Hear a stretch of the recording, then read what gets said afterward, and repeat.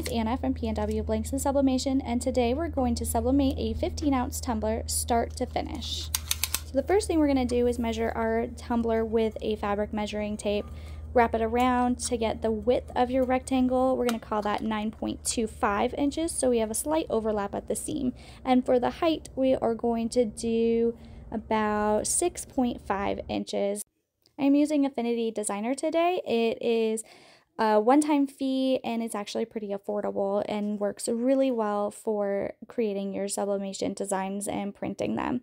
So I'm going to set up my paper size to 13 by 19 because that's the size of my paper, and we're going to go ahead and get started. So we want to draw a rectangle and we're going to enter those measurements over here from what we measured from the tumbler. So 9.25 inches wide, 6.5 inches high. And then I just center it in the middle of my page. That way everything is just all organized. That's my OCD kicking in. Next, we're going to go ahead and get a design. So I'm going to head over to emmyprintco.com. She is one of P&W's featured designers, and she has this new membership program, which is basically all access to everything on her website. She has two ways that you can pay. You could do a $35 a month, or you could do $350 a year, which essentially gives you 2 months for free. And what's really amazing about this is once you're a member like I am, then you can type in any design here in the search bar. So my customer said she wanted something that's Halloween or skulls or something like that. And so we're just going to kind of scroll down till we see something that we like. And we're going to go to this next page here. And I actually really like this design. This is super cute and actually works all year round, not just for Halloween. So all I have to do is click this download button, and then you can see that it's just downloading straight to my computer, and then I have the design. No need to check out or pay a thing because I'm already a member. So once we have that, we're going to go ahead and enter our design in there. You can also see that all of her designs include mock-ups, so even if you haven't sold a tumbler with this design, then you can post the mock-up to gain interest. Now we're going to go ahead and basically we're going to size that. It's meant for a 20 ounce, and so we're going to size it down for a 15 ounce. So if I click and drag the pattern down into my rectangle, you can see how it's basically confined to the constraints of my rectangle now. So we can either size it down like this, or if it was something that, you know, was proportional and needed to be sized a little bit differently, then we can just move that rectangle, that pattern around. But I don't think it looks too bad, a little bit scrunched up, so we're going to go ahead and stick with that.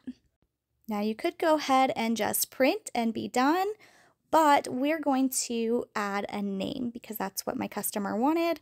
So she wants this for her daughter, a bunch of different tumblers for school starting. So we are doing the 15-ounce edgy tumblers with the sports lids, which make great kids cups. So we're going to go ahead and enter the name, and if you wanted to change the font, then you can do so right here.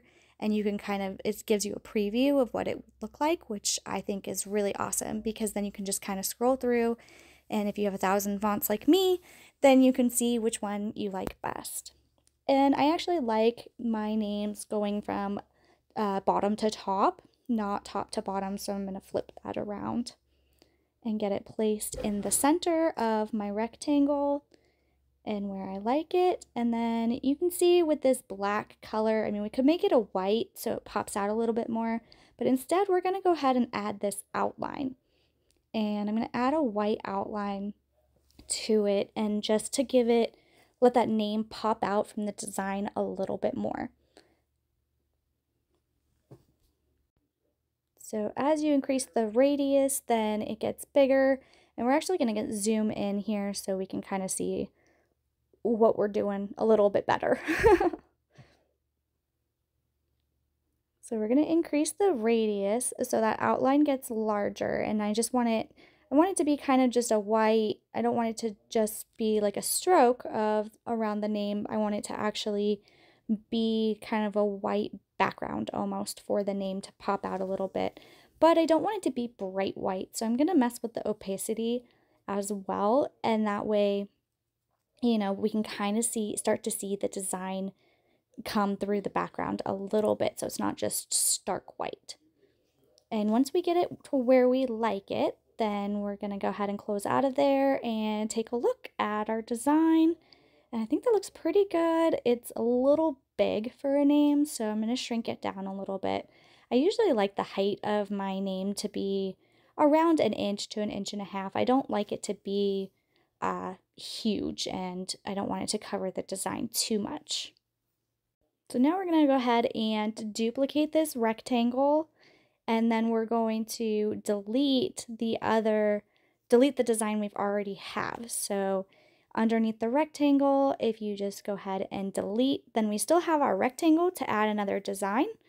Head back over to EmiPrint, and let's try these ones where you can add your own text and see if there's something in here that kind of meets the description of what my coworker said she wanted. She did say bright and colorful. I think this one definitely fits the bill, so we're going to go ahead and download this guy. And once again, we're going to do the exact same thing as before. Go back to our downloads folder, find the design we just downloaded. Once again, you can see that those mock-ups are there for you to be able to use to sell the designs without having to make every single tumbler that you have a design for. And then we're going to go ahead and put it into that rectangle so it restrains the size. So you can see, like, as I make it larger, the design starts to disappear, and so then you know exactly where your rectangle ends are at. And this is one that also doesn't really need to be proportional. We can have a little bit of smaller pebbles or giraffe print, or I'm not really sure what this is exactly, but we can have a little bit smaller of that, and so we'll just shrink it down. I'm going to go ahead and copy that name because it's already sized and everything, so we'll just copy it, but we don't want that white outline.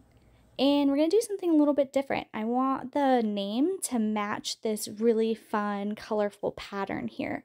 So what we're going to do is duplicate that rectangle and then basically click and drag it underneath the name so it becomes attached to the name. And then you can see as I move that rectangle over, move the design over, see how it's filling the name with the design itself. So then you just kind of play around with it, see where you want it and where it looks good to you. I think right there looks good, but I do want it to pop just a hair, so I'm going to go ahead and add a black stroke to it.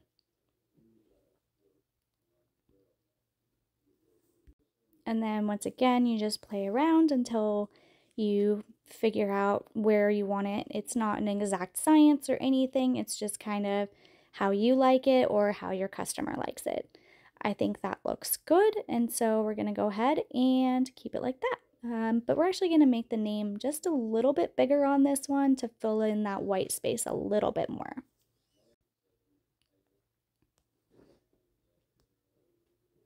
And then I want it to be a different font just because we want a little bit different look. So we'll go ahead and kind of scroll down. Like I said, I have thousands of fonts, hundreds of thousands. I don't know how many fonts I have.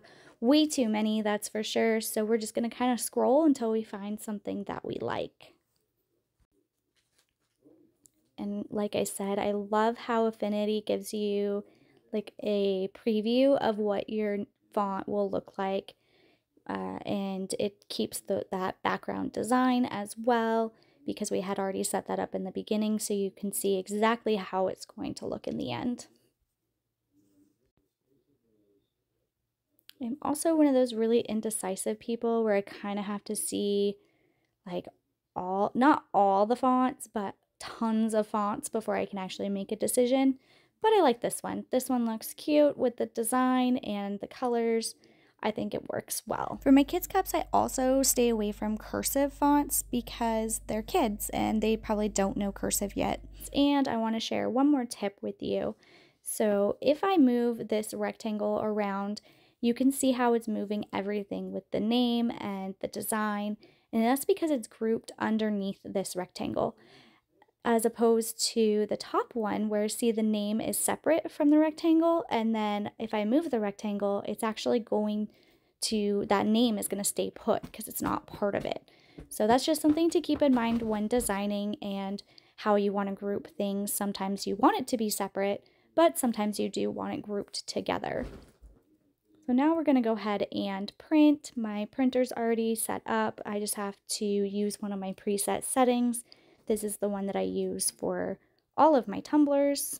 And then for the fit type, I do fit to printable. And you could see that red highlighted actually moved down because it is going to fit the printer. Once our designs are printed and cut, it's time to wrap our tumblers up.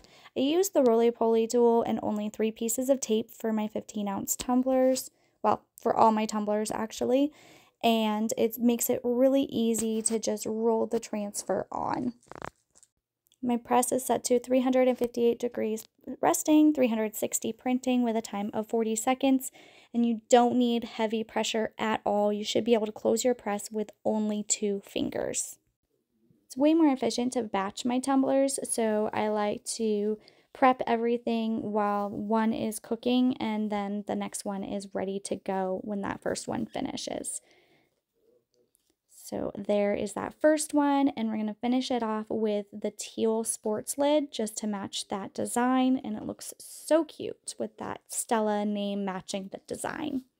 Tumblers only need to be pressed twice with one rotation of 180 degrees in the middle. So once this tumbler is done, we will finish it off with the pink sports lid. There's just something so satisfying about unwrapping a tumbler and it just looking absolutely perfect. And there are our 2 finished tumblers. I just have to brag real quick about that seam right there. I mean, it blends perfectly. I love seamless designs. Like, share, subscribe, and join our Facebook group. Happy pressing!